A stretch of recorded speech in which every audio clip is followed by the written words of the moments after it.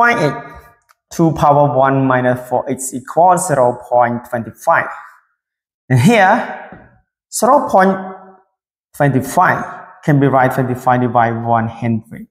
So it's equal to and power 1 minus 4x equal 25 divided by 100, also 1 divided by 4. And here is equal to a power of 1 minus 4x equal here, we get this 1 divided by 2 squared. And then here we get this, use the formula 1 divided by a power n equal a power negative n.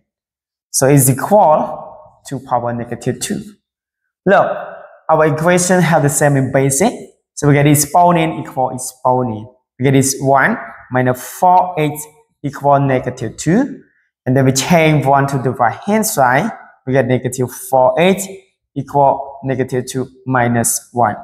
And it's equal minus 4x equal negative 3. And we divide both sides of this equation with negative 4. We get this x equal negative 3 divide negative 4. And equal 3 divided by 4 is our answer.